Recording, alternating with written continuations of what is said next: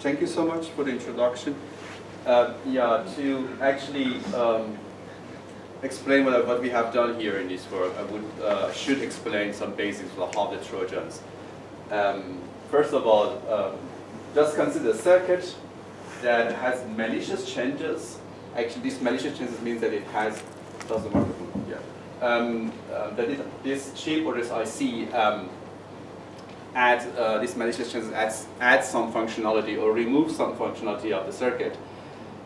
Or it can lead to changing or reducing the reliability. It means that you have your design, you have your circuit here, and you gave it to the fab, a company, to produce it for you, and then there are some changes in the design that you are not aware of, and it adds some functionality to the circuit.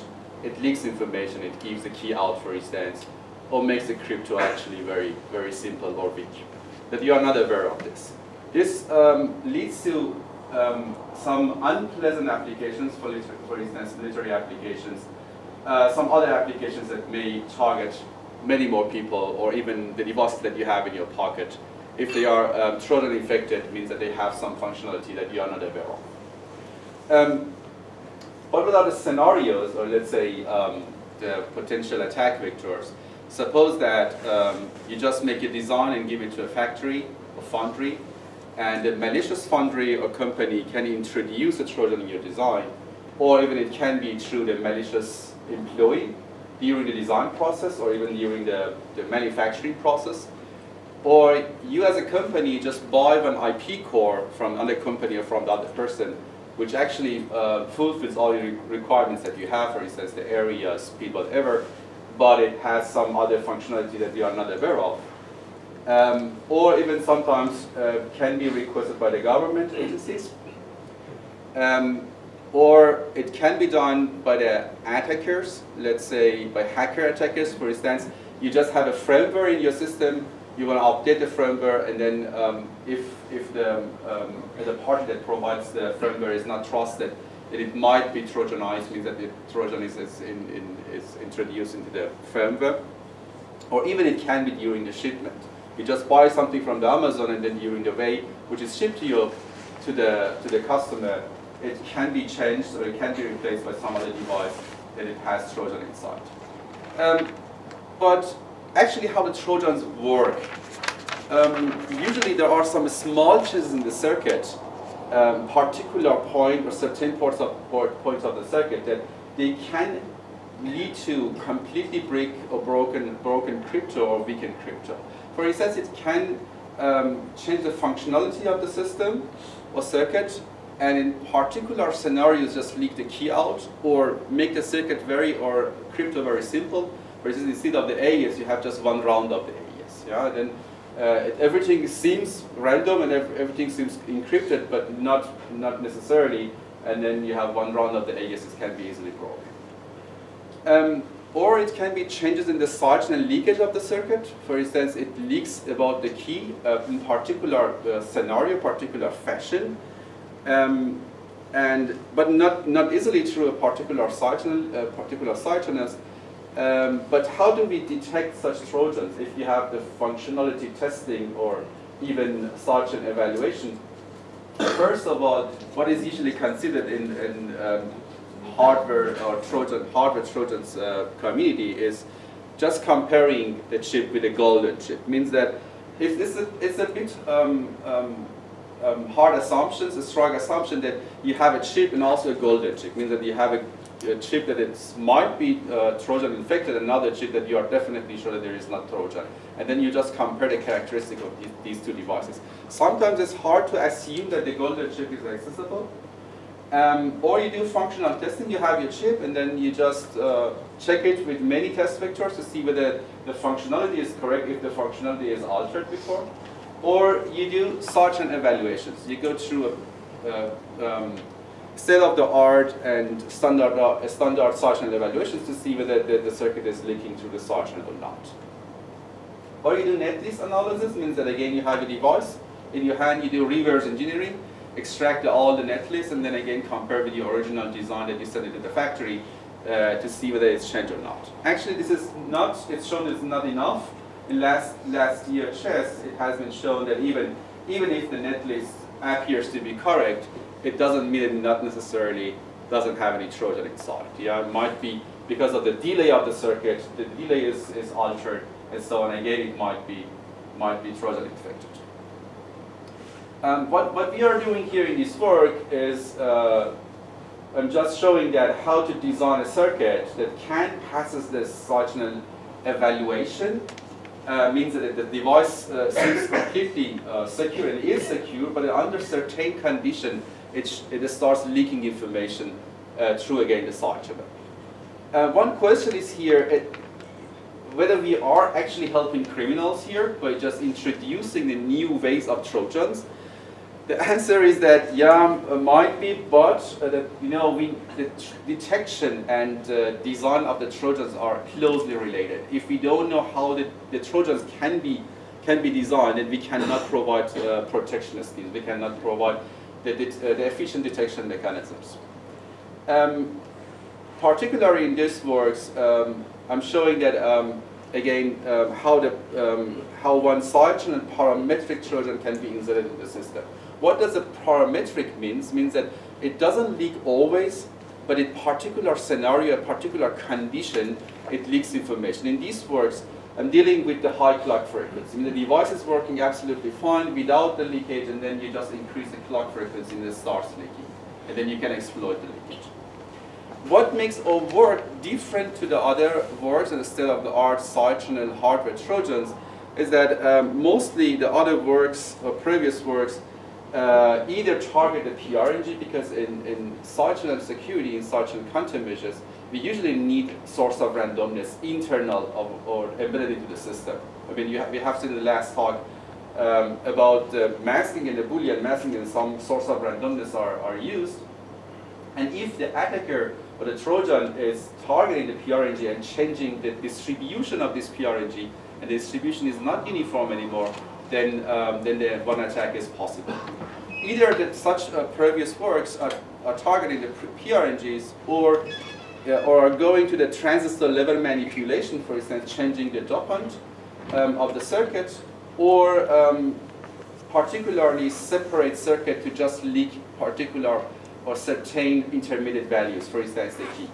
The point is that none of these schemes, or most of these schemes, cannot pass the side channel evaluation. Means that if you want to get, for instance, certificate of your design and send it to evaluation lab, the evaluation lab with just state-of-the-art leakage detection schemes can easily find the lab cannot easily find that the system has Trojan or Trojan infected. It can detect that the system has a leakage. Whether this leakage is exploitable or not, this is another question. But the lab cannot say definitely that this device doesn't have any leakage.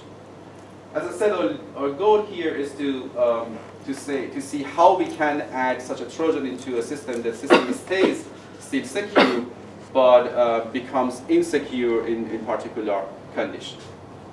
To explain that, I need to go through masking in hardware a bit.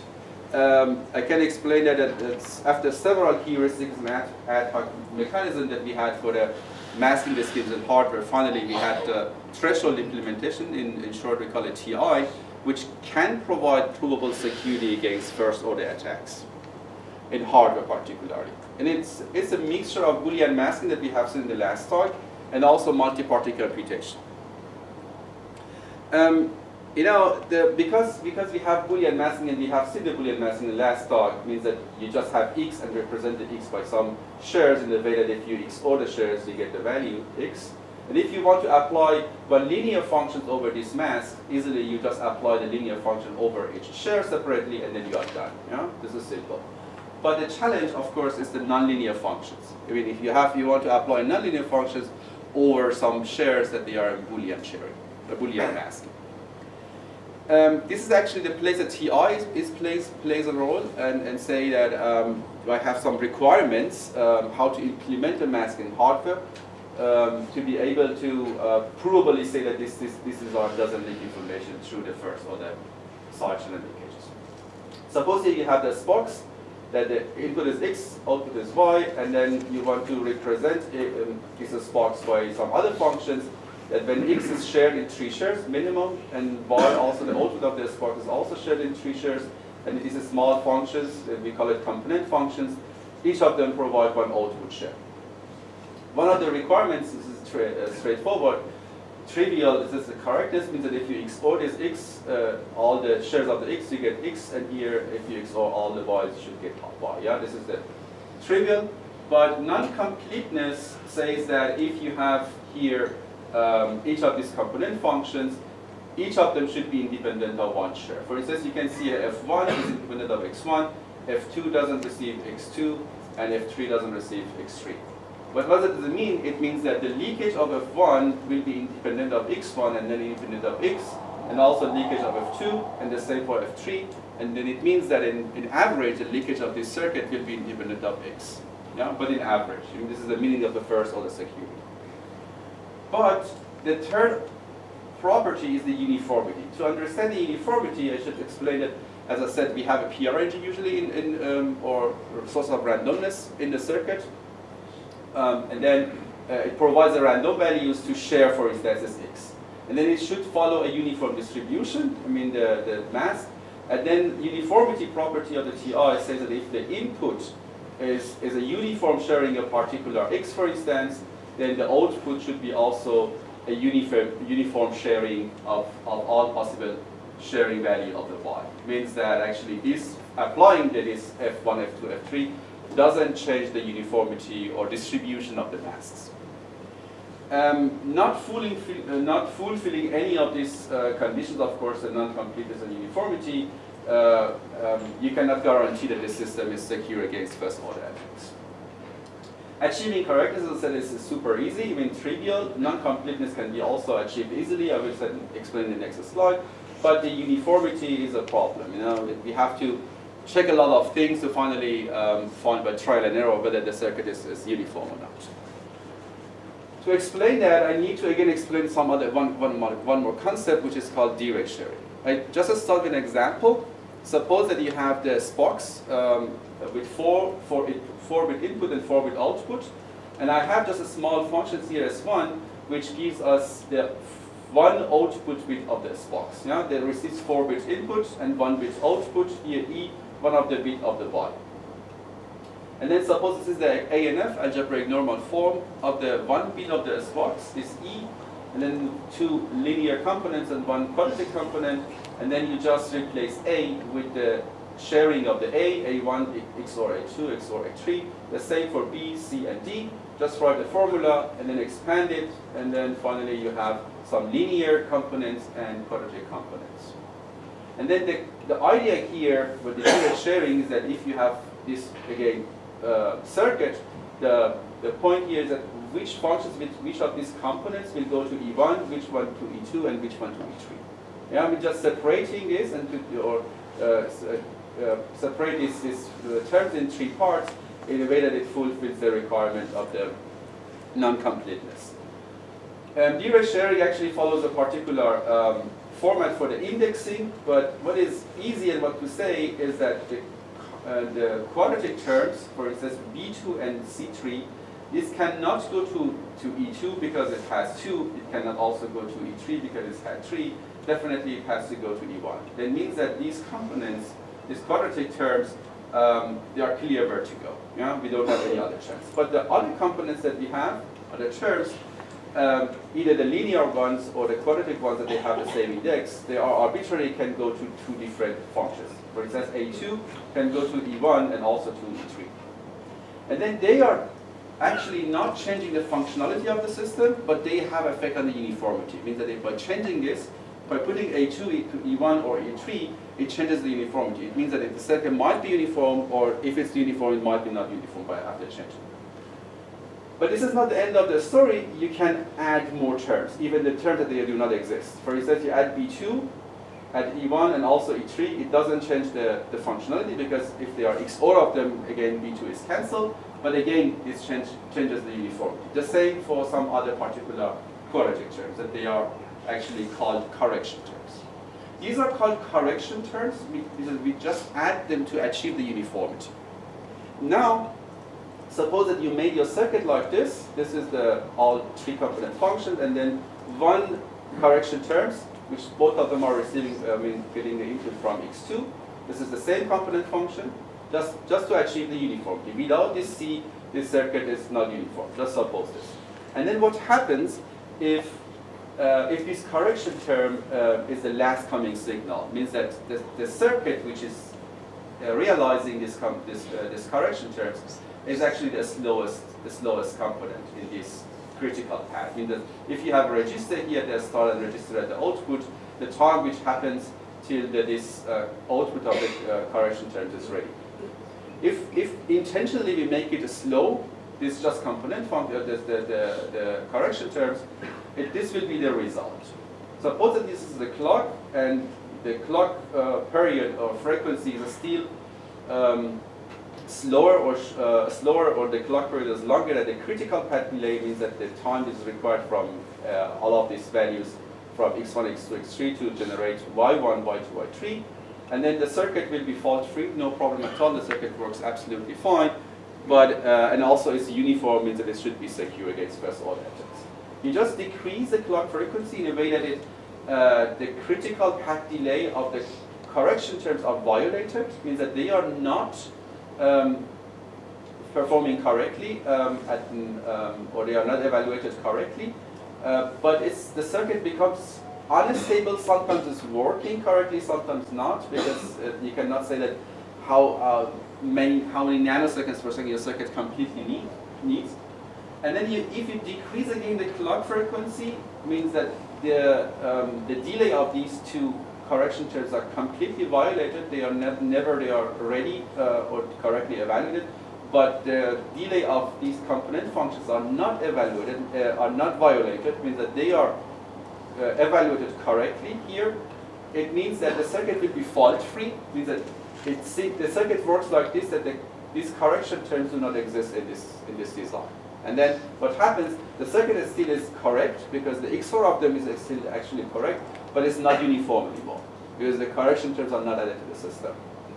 And if you again decrease the clock period or increase the clock frequency, then the circuit will not work correctly, because the delay of these component functions will be violated.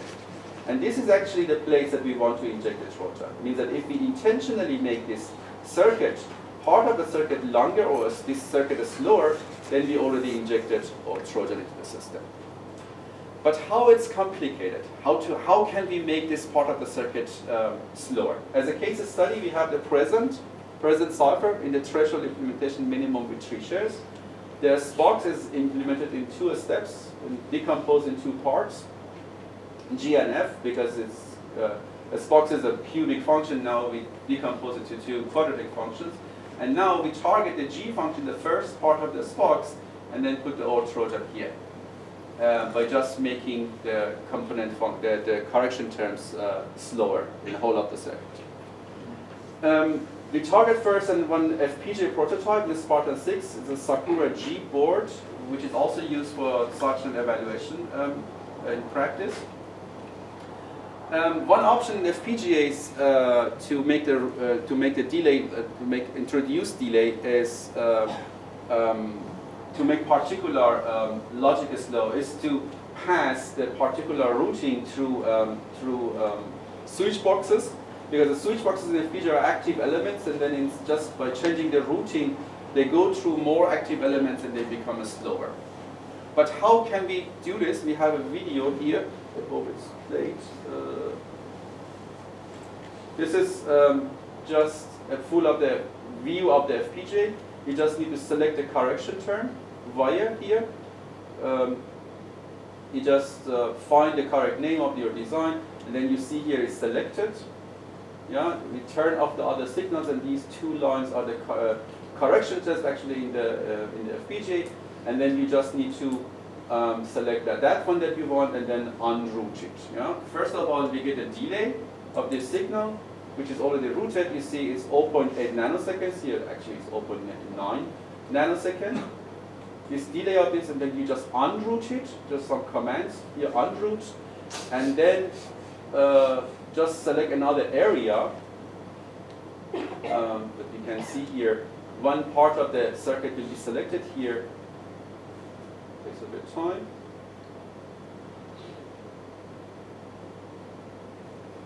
Yeah, just select one area which is not used.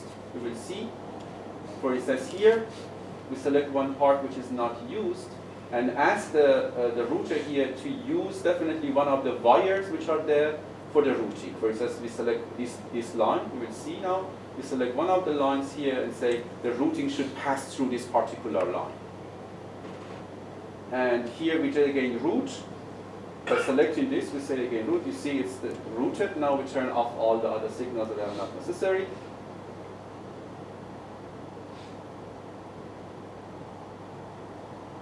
Yeah. And now you see the circuit now is routed through this particular line that we want, and then coming back. And if you get the delay of this, you get this now 5.2 nanoseconds instead of 0.9 nanoseconds. Yeah. And then you are done with just changing the routing.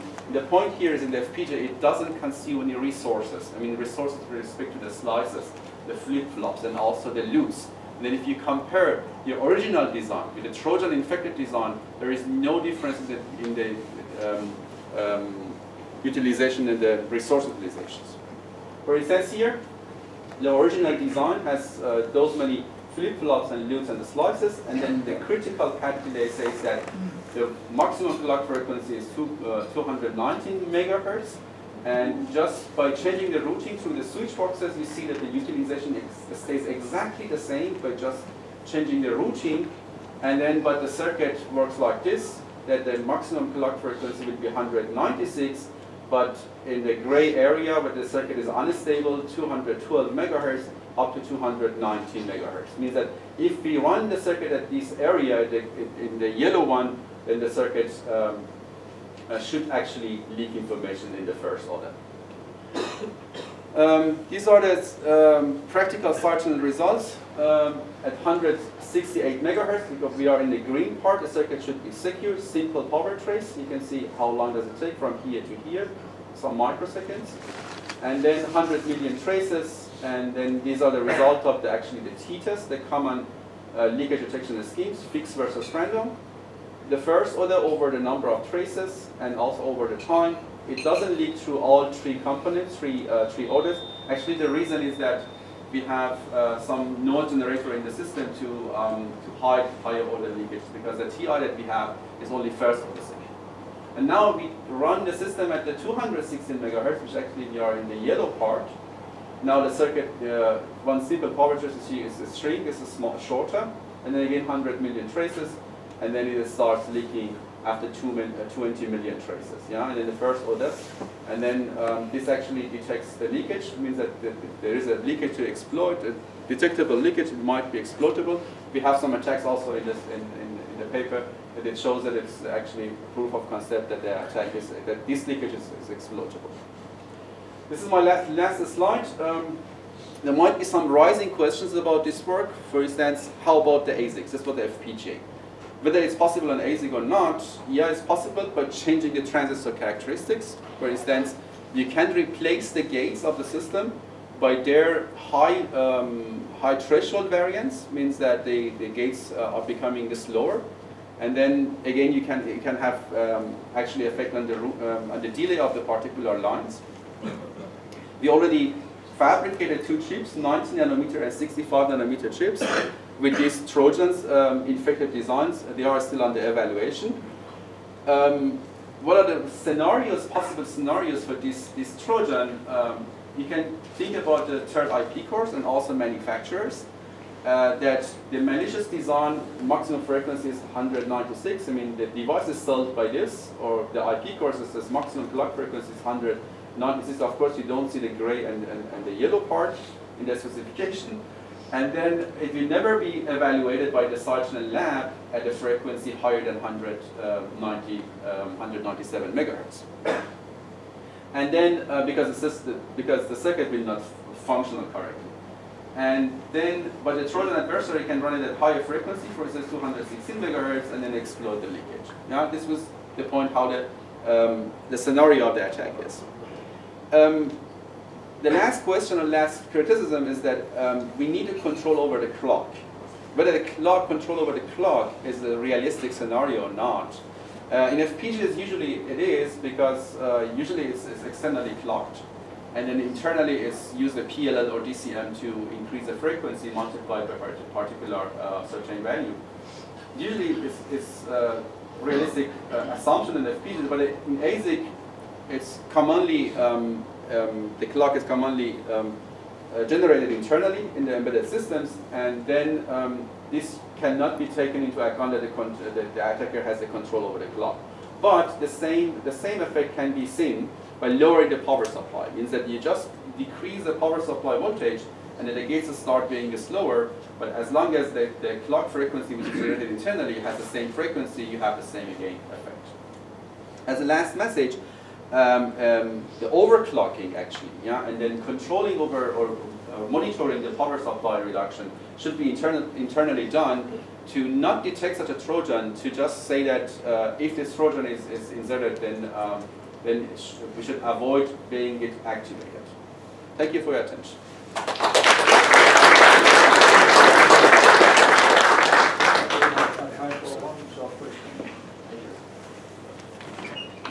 I'm not familiar with hardware design, but I guess that there must exist some tools, some optimizer, which can detect that there are some very lengthy and unnecessary routes. So is there any way to obfuscate this kind of route? Yeah, I can get back to this slide. I don't play the video completely, but you know, the thing is, the whole of this circuit is here, right? And then not necessarily you select a signal which is not used here, but it's middle of the circuit. And then if you, of course, if you do netlist analysis, you will recognize some routes that they are strange in your system. Yeah? But we are talking about exactly this point, that when you want to buy an IP core from someone else, yeah, then what you should look at, whether you should look at the long wires, that they are unnecessarily long or not. I mean, this is exactly the point, that here in this work we are saying that what we should look at to be able to find such trojans. But if without knowing this, that the trojan can be inserted by making the routing long, you would never look at the long wires in your third-party IP cores that you buy. Okay. Just a short comment. Your Trojan is basically a kind of fault attack, and manufacturers of smart cards have implemented both overclocking and under voltage protection on the smart card. And in addition, if the circuit is calculating cryptographic encryption, for example, you can easily avoid the fault attacks by trying to decrypt the result before you send it out. Because if you are overclocking, the result will be incorrect, and when you decrypt it, you see that you didn't get the same value that you started with. So there are good protective mechanisms. Yeah, but the functionality is correct in this case. This is the point. Not at overclocking. At overclocking, it will not be correct. Yes, it will be correct. This is the point in this design, that the correction terms will cancel each other, and then doesn't matter the correction terms are there or not, the functionality of the system is correct, because you always receive the correct result if you are in that yellow area. If you are here, the system works correctly. This is the point. If you decrypt it again, you again send the same plaintext. Okay. I thought that the correction never reaches on time. Here is correct. Yeah, it's no problem. Here is unstable, and here is again the result of the function is correct. And here again, this will be faulty. But here the result is correct, but the solution leak exists. Okay, let's ask people. Thank you.